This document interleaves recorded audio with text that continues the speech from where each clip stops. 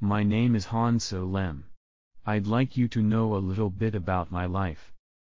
I was born on January 5, 1880 on the family farm called Solem in Norway. The red X marks the farm. It is located on the island of Radoy, in the town of Munger, and in the county of Hordaland. The church in the foreground is where I was baptized on February 1, 1880. My parents and many of my ancestors are buried in the cemetery next to the church. My parents were Jacob Eriksson Solem and Helena Hansdotter Nordre Solem. I have no photos of my mother. This photo is of my father, Jacob, with his third wife, Carrie. Jacob was 6 feet, 2 inches tall with strong, broad shoulders and thick, black, curly hair. He was the tallest and strongest man in the neighborhood. Because of this and his quick temper, no one dared to fight him. Helena was a small, intelligent, quiet, good-looking, blonde girl, and she loved Jacob.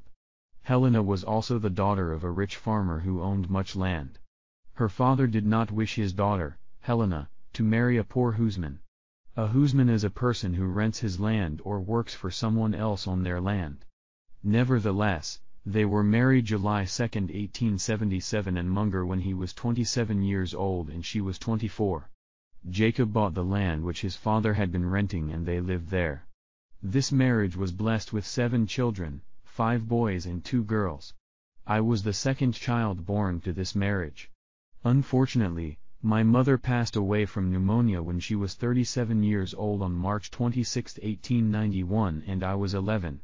On June 9, 1892, my father married for the second time to Signe Karlsdotter Kartvedt when he was 42 years old and she was 36. I gained 2 more siblings from this marriage. Again death entered the Solem home. Signe passed away January 26, 1901 from bronchitis at the age of 39. On April 12, 1902, my father married for the third time to Carrie Monsdotter Solheim when she was 36 years old and my father was 52. 4 boys and 1 girl resulted from this marriage. In all I had 13 siblings. The photo is of Jacob with his third wife, Carrie.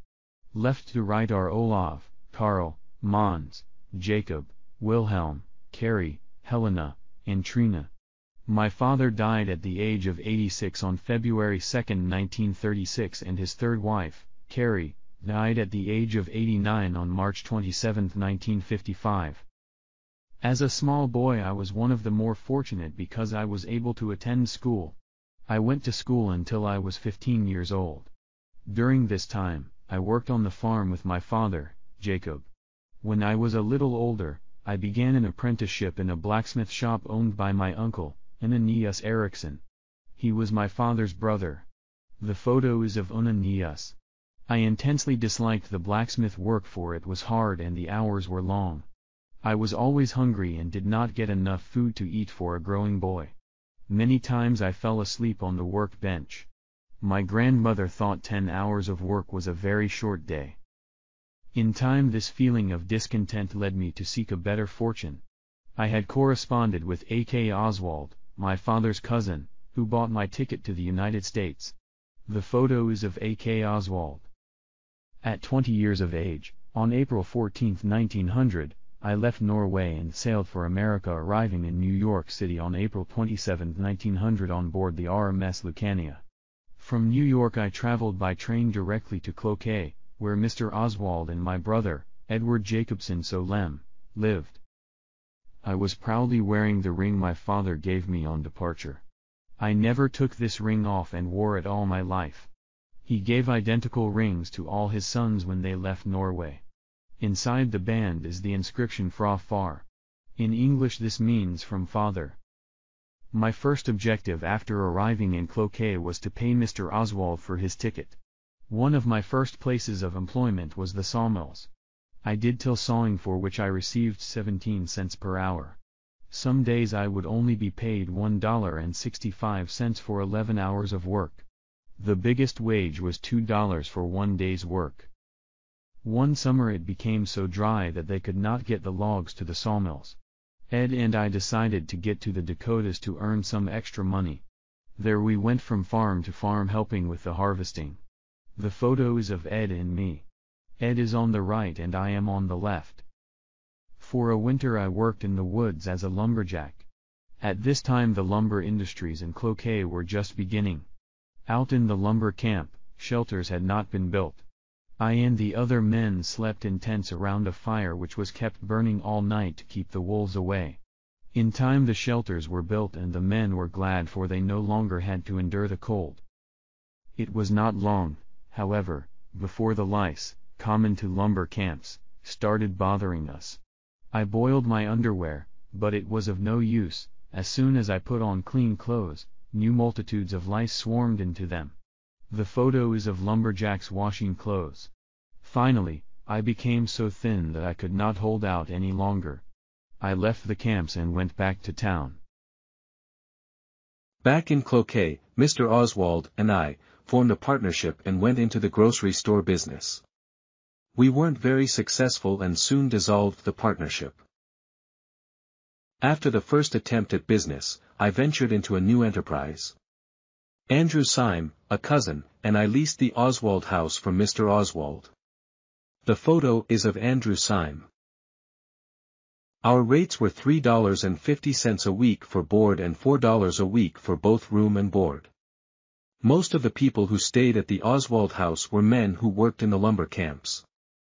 When these men first began working, Andrew and I extended them credit for their room and board because salaries were paid only once every 6 weeks. Some of the men would stay only long enough to collect their wages and then would leave without paying their bills. We lost a considerable amount of money this way. During the first year of business, we averaged only 50 cents per day in wages for ourselves. Because we had done so poorly in our first year of business at the Oswald house, Andrew decided to seek his fortune elsewhere and left me alone to manage the business. In the succeeding years, business improved. I had learned by experience how to manage a boarding house properly. The picture is of the Oswald house with 2 stories. The man in the light-colored suit is A.K. Oswald. As most businesses, the boarding house had its ups and downs. One year when business was very poor, I decided I had better learn how to cook. After I felt certain I could handle the cooking in the Oswald house, I fired the cook, thus saving myself her wages.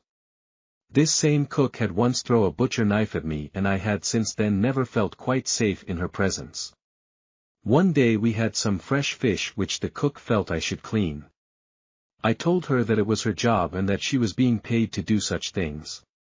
When I turned to leave the kitchen, a butcher knife landed in the door frame next to my ear. The cook was hot-tempered. The photo is of the Oswald house with 3 stories.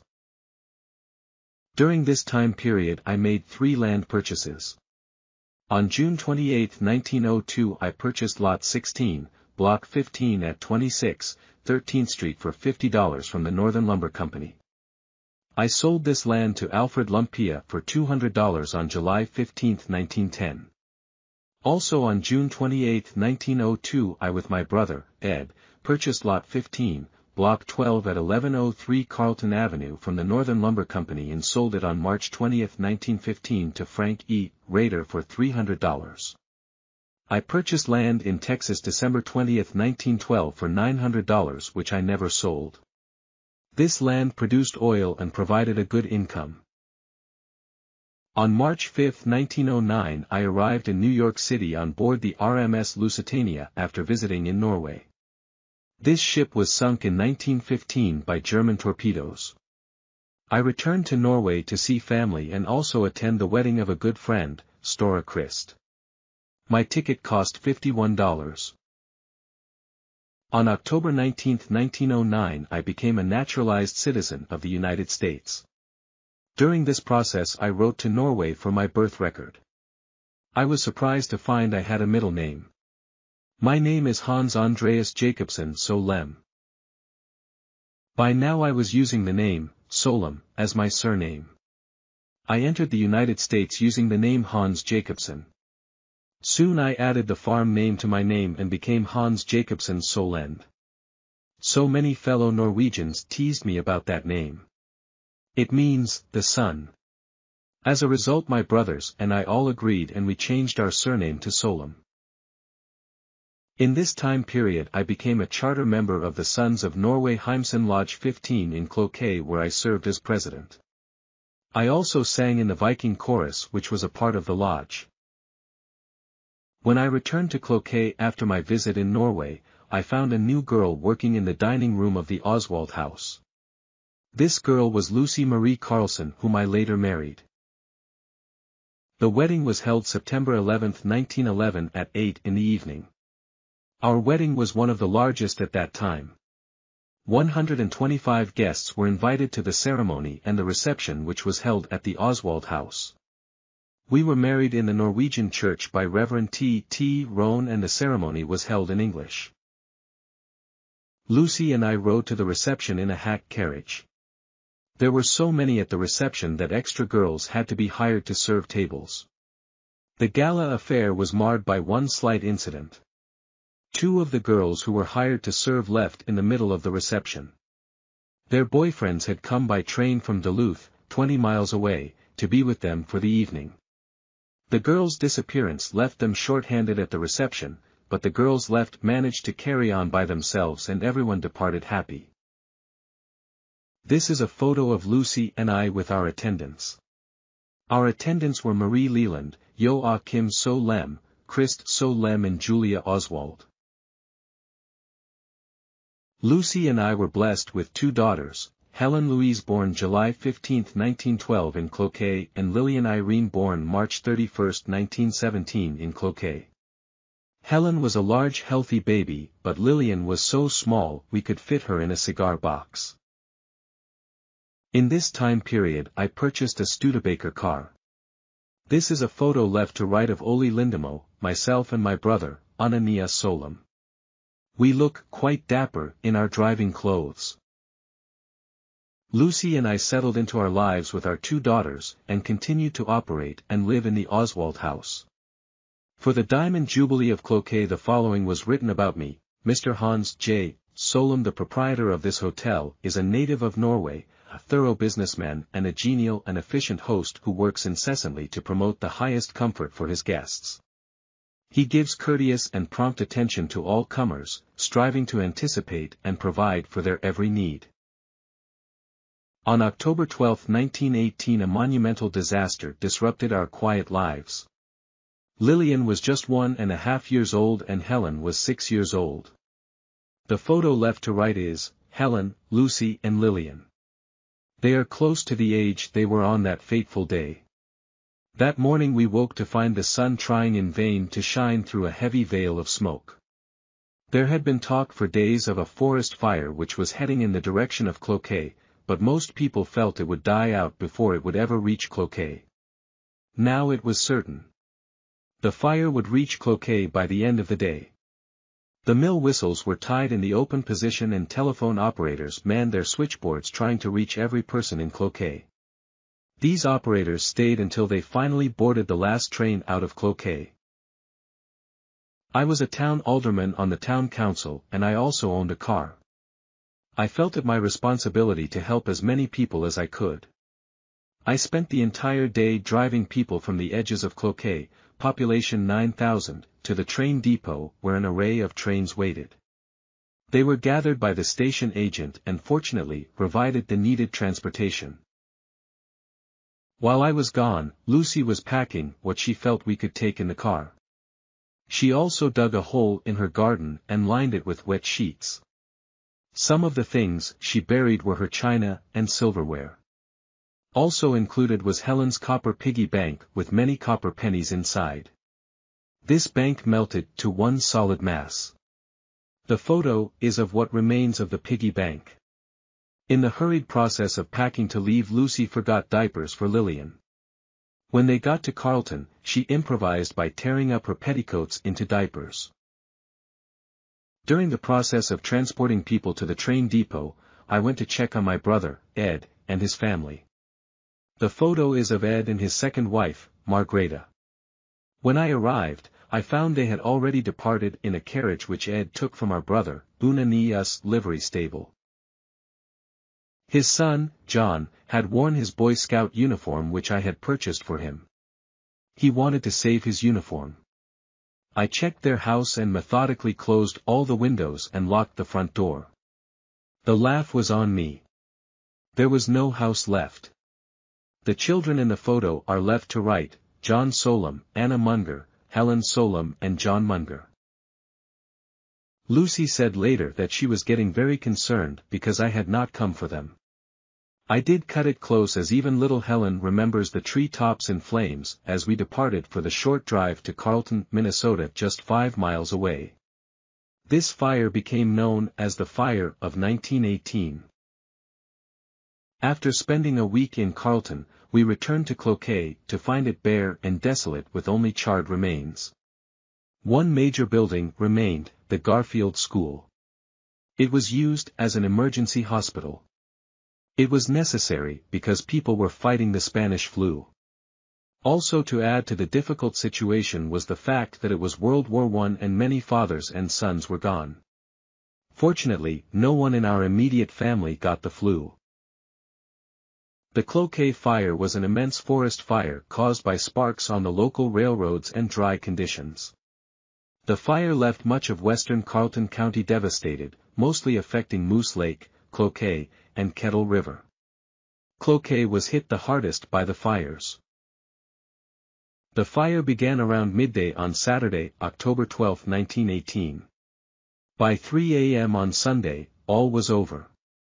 It was the worst natural disaster in Minnesota history in terms of the number of casualties in a single day. In total, 453 people died and 52,000 people were injured or displaced, 38 communities were destroyed, 250,000 acres were burned, and $73 million, $1.315 billion in 2022 United States dollars, in property damage was suffered. The Red Cross responded immediately to the disaster. They provided us with necessities and also the lumber to build a shack.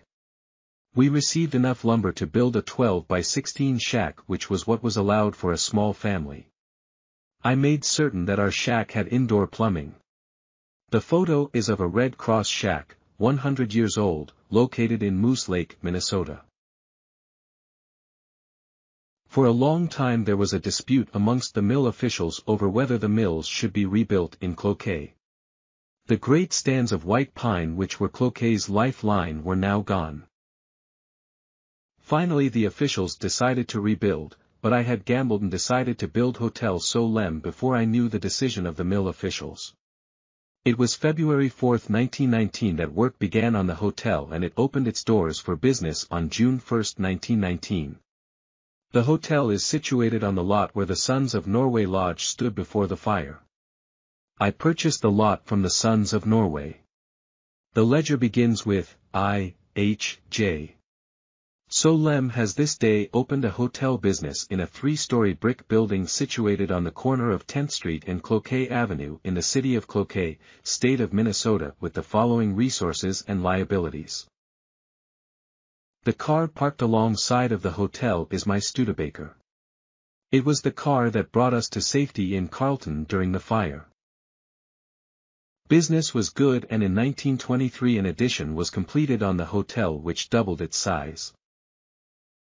In July 1929, Lucy and I traveled to Norway aboard the RMS Berengaria. We visited Finland and Lucy found her mother's baptismal record. Lucy became ill while we were in Norway and wanted to return home immediately. I tried to tell her that we should wait for a larger ship for a smoother crossing, but she didn't want to wait. As a result, with her feeling ill already, it was compounded by a rough crossing. Lucy didn't want to ever return again. I had a wonderful time visiting family and friends. The snapshot left to right is of my brother, Rasmus, my sister, Helena, myself, my father, Jacob, my brother, Carl, and his wife, Hildur. This was the last time I saw my father. On October 24, 1929 the stock market crashed and it was the beginning of the Great Depression. Business was so bad I had to close the entire 3rd floor of the hotel. Hungry people lined up at the back door of the cafe looking for food. In that time period, I do believe I fed more people out the back door of the cafe than through the front door. The photo is my family. Back row left to right, Helen and Lillian. Front row left to right, myself and Lucy. Helen graduated from high school in 1930. I had a deep desire for her to go to St. Olaf College. I thought she wasn't interested as she chose to attend a business school in Duluth. We didn't communicate well as Helen also wanted to go to St. Olaf. She didn't ask because she knew business was so bad. Finally the subject was discussed and Helen enrolled at St. Olaf the fall of 1931. She graduated in June 1935 and was the first member of my family to graduate from college. The photo is of Helen when she graduated from St. Olaf. Lucy and I attended Helen's graduation. This photo is left to right, Helen, Helen's roommate, Eleanor Hatfield, myself, Lucy and Helen's roommate, Margaret Olson. For a graduation gift Lucy and I gave Helen a new car. She was very happy and with this new car made 2 trips. One to the West Coast and the other to Mexico. Around 1950 Lucy and I purchased a home at 22 12th Street in Cloquet. We were slowly approaching retirement. We enjoyed our retirement with several trips to Florida and one to Cuba. I also returned to Norway for one last visit on August 4, 1950. This time I went by airplane. The photo is of Lucy and me. I am napping in my favorite chair in the hotel lobby. I always sat there until one day lightning struck the hotel chimney, traveled down to a drinking fountain located just in front of me on my left. The lightning bolt jumped straight across to the door knob on Parlor A. You can see the door frame to Parlor A in the photo. I never sat in that chair again. I was bothered by glaucoma. I was diagnosed when the girls were fairly young. My first eye exploded in my head from the increased pressure. Ever since I have worn a glass eye. On a return check for my eyes in Duluth, the doctor told me I needed surgery on my remaining eye immediately. He said I could wait long enough for my wife and daughters to come so I could see them for one last time. He couldn't guarantee I would have any sight left after surgery. I told him to go ahead with the surgery and not wait for my family. The surgery saved some of my vision. I had tunnel vision but with a magnifying glass I could still read the stock market returns in the newspaper. This remaining vision also detected damage to the chimney of the hotel. I was walking from home to the hotel when I spotted the fact that lightning had hit the chimney. I never drove a car again. Lucy did all the driving. In the photo we are standing in front of our car. In 1957 I turned over the operation of the hotel to my daughter, Helen. At this point I was fully retired. In all 7 Solem brothers immigrated to the United States. One brother, Rasmus, returned to Norway but the other 6 remained. In the photo is front row left to right, Kim, frequently called Joe, Edvard called Ed, and myself. In the back row left to right are Olav, Unna-Nias, frequently called Andrew, and Wilhelm called Bill. Ed, Bill and myself lived in Cloquet. Ed was a police officer and Bill worked at the Diamond Match Company. Andrew homesteaded in South Dakota and had a sizable ranch. Joe lived in North Dakota most of his life where he was a sheriff and then retired to California. This photo was taken in North Dakota when we all managed to get together. We all had successful lives. Thank you for spending some time with me learning about the Solem family, our origins in Norway and the New World. I have enjoyed sharing my story with you.